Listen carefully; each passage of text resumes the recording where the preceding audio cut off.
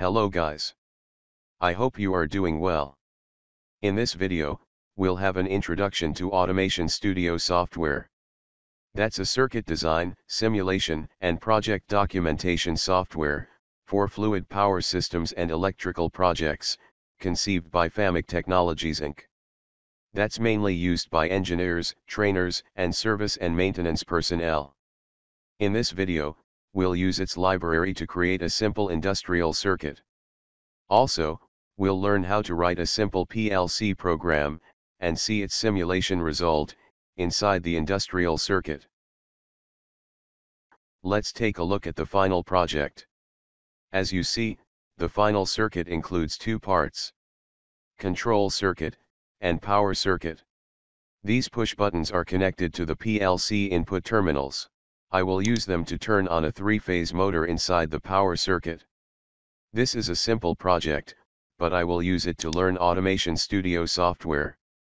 Before we get started with today's video, I just wanted to inform you about all the great content we have been releasing on the PLC Goods YouTube channel, which includes industrial automation, PLC programming, HMI, and microcontroller-based developments. My name is Syed Reza, and if you enjoy this video, I would appreciate it if you could click the subscribe button as well as the notification bell, to receive the latest and the greatest content I will be posting through the channel. Alright. Let's launch Automation Studio software.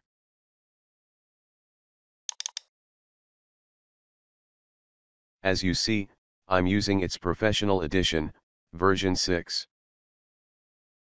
First, I need to create a new project. Here are some templates that can be selected for the new project. Let's select None template, to create a simple project, without any special settings. For example, each template has a special page size. I can right-click, select Document Properties, and change its size.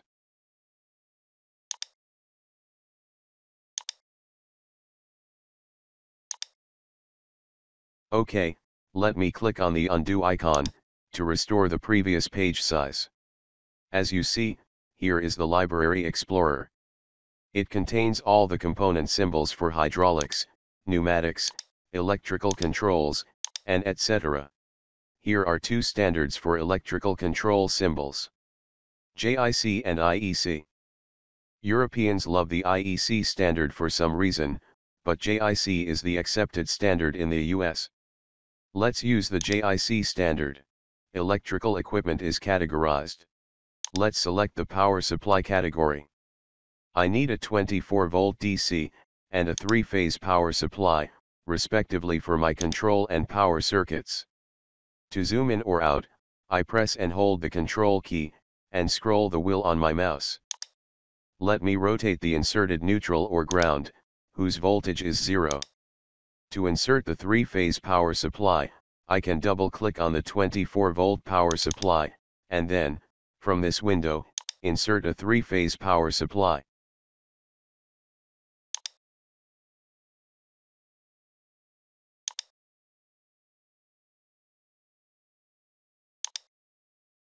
Now, inside the Output Components category, I can find and insert a coil, and a 3-phase motor. Let me write coil in the alias field, for the inserted coil. Now, I press the Ctrl+H key, to rotate the inserted coil 90 degrees. OK, here is a single-phase motor, but I need a 3-phase motor. So, I double-click here to find and insert the 3-phase motor from this window. Similarly, let's fill its alias field. I've written TPM.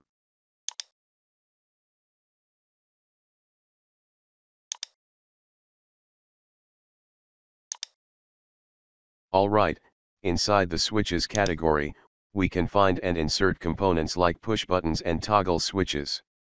As you know, these components have two types: normally open, and normally close. For example, this a normally open switch. I can double-click and select another type, to insert a normally close.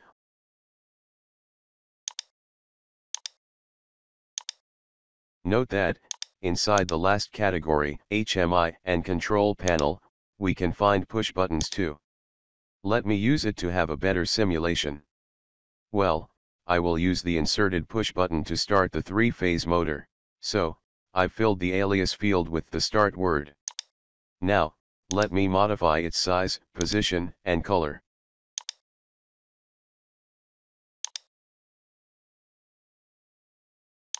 OK, to change the black color to green, let me double-click on the inserted push button. As you see, its properties window has appeared, and its data is categorized into some fields. Here, I can select the desired color.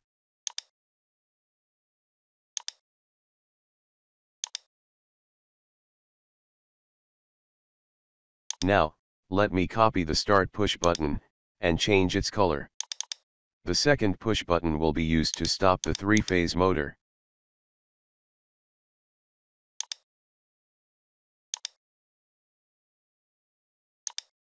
Now, let me insert a yellow blinking light, to display the motor is on or off.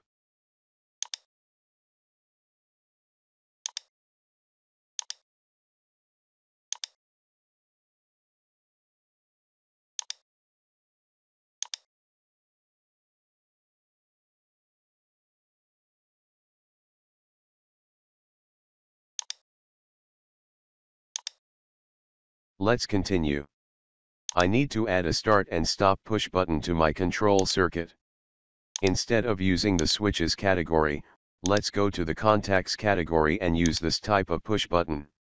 Note that, components inside the contacts category, operate based on another component. As you see, here is a question symbol, and also inside its properties window. It means I must connect the inserted component to another. Here I can search and find all used components. Let me connect the inserted component to the start push button.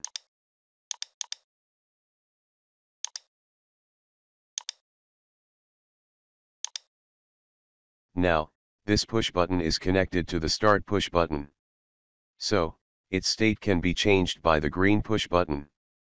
Similarly, let's insert a normally close push button, and connect it to the red or stop push button.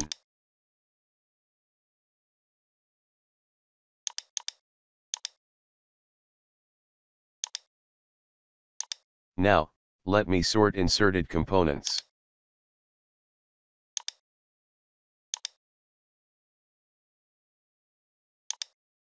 As you can see, the electrical components are easily wired by the mouse.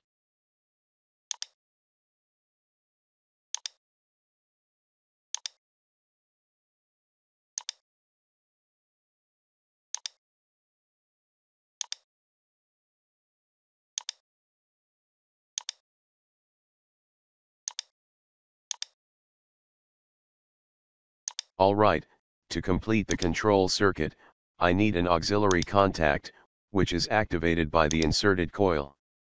Note that, I must connect inserted contacts to this coil.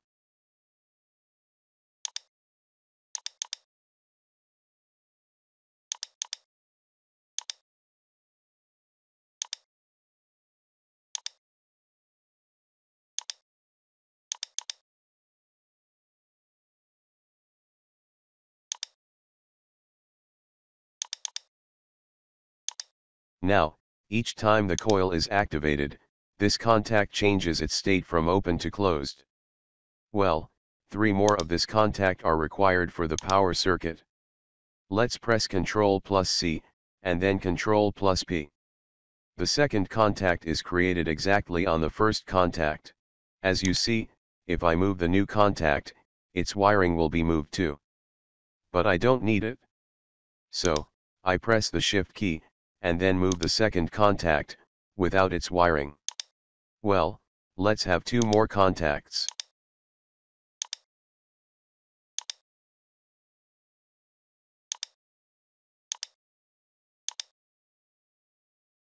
Now, let's sort inserted contacts, and do their wiring.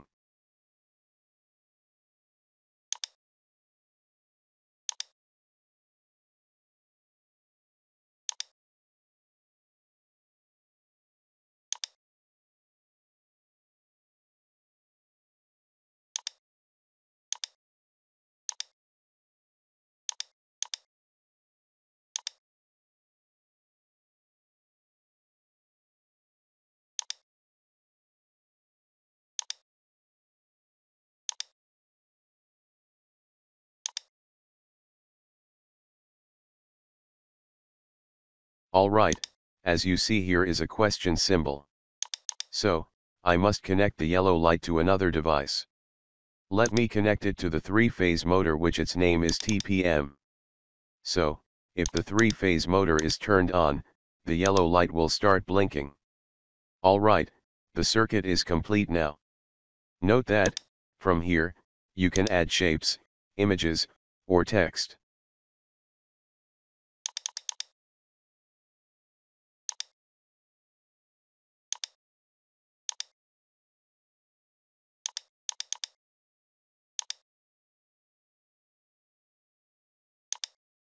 Now, let's copy the first text, to write power circuit.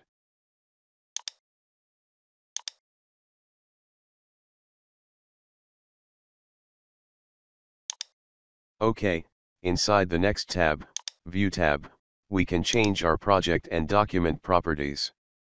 Enable or disable some tools such as grid, and ruler. The next tab is Simulation. Here we can use these icons to test our circuits.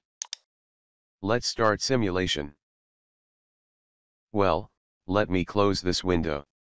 It only displays some messages. The first point during simulation is line voltages. As you see, each voltage has a specific color.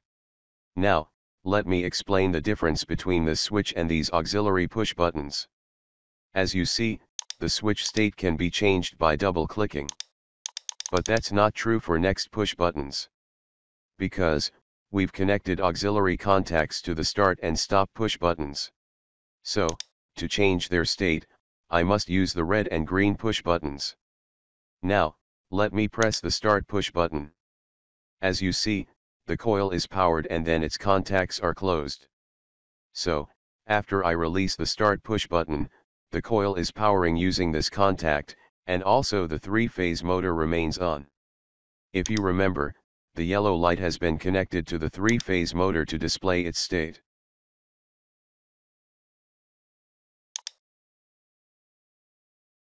Now, let's do this project using a PLC. I will need the power circuit and these components for the new control circuit. Let me just sort them. Now, I'm going to use previous components to design a new control circuit using a PLC, to turn on the three-phase motor. First, let's go to the PLC cards category and insert PLC input-output cards. As you know, each PLC needs a program. Here are three categories to find and write the PLC program in ladder language. The first category is appropriate for Allen Bradley PLCs. The third one is suitable for Siemens PLCs. And inside the second category, ladder instructions are available based on the IEC standard. Note that, we have prepared and uploaded great educational videos, to learn and program Allen Bradley and Siemens PLCs, on the PLC Goods YouTube channel. Let me select the first category, and insert a rung. Inside the rung, I can use other instructions. First, let me wire the input-output cards. Note that the type of inserted cards is relay. To learn other card types, you can use our videos on our YouTube channel.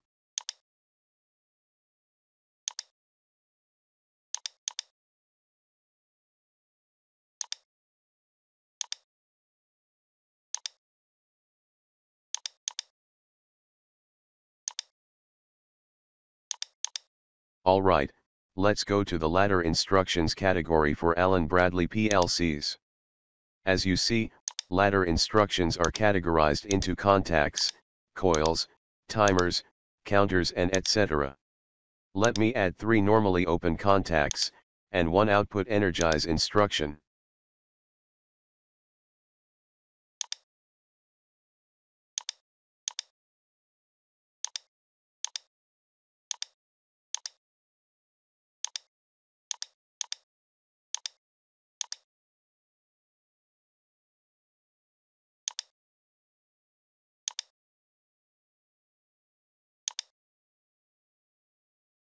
Now, let me make connections as the PLC program. Note that, This simple program is similar to the previous control circuit, and also it was explained several times during our educational videos related to TIA Portal software and Allen Bradley PLCs. Again, here are 4 question symbols. I must connect them to appropriate input-output addresses.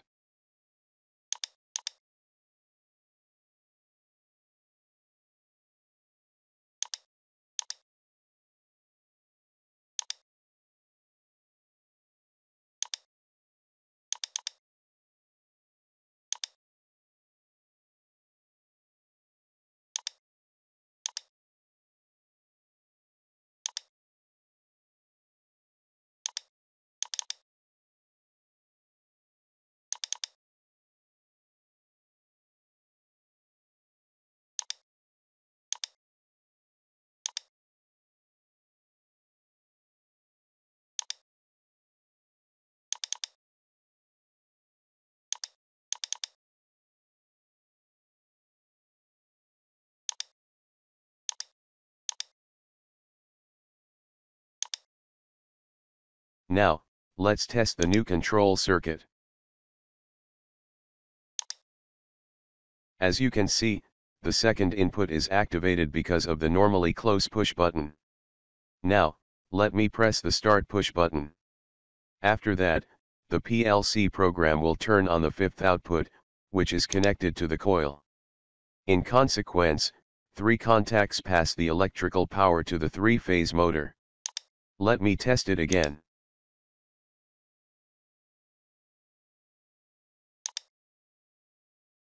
Alright, I hope this simple project helps you to work with Automation Studio software, and also test your PLC program's logic. Thanks for watching my content. If you have any question on this topic, make sure you leave them in the comment section below, and if you can spend a few seconds of your time liking as well as sharing this video, if you enjoyed it, that will mean a lot to me.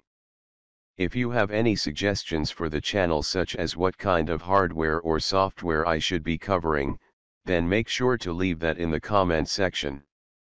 See you next time. Bye bye.